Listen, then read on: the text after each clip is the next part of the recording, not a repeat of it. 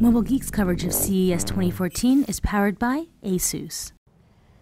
Nicole Scott here from Mobile Geeks, and here I have a treat for you. This is a lovely little, I want to call it a netbook, but it's an ultrabook from Panasonic. This is a very, very light device. This weighs in at 710 grams. This is 10.1 inches. And while I'm here, I'm just going to take a walk around the system. So there's a full-size VGA, Kensington there on this side. There's a headphone jack with microphone, USB 3. We have the volume rocker there for when it's in tablet mode, because yes guys, this is a 2-in-1. There's a physical switch for the wireless on and off. Right there you can see that there's not much going on except for some status LEDs, but this battery does come out. It is a 36 watt-hour battery.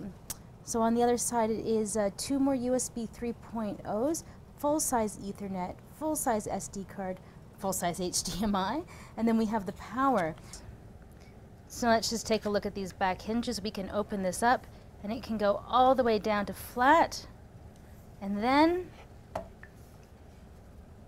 you can see that we can keep bending it over into tablet mode. So there we go. You can see that this is very nice, very nicely set up. It does come with a camera there.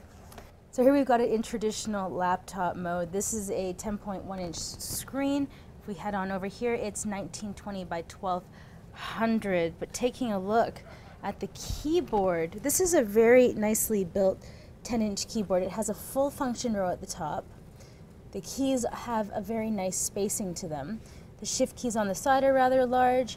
The spacebar is tiny, and that's because, well, this is a Japanese keyboard, so it requires a few extra little things. So there's a control and function key on this side as well, just like over here. So the Japanese keyboard does require a lot more stuff.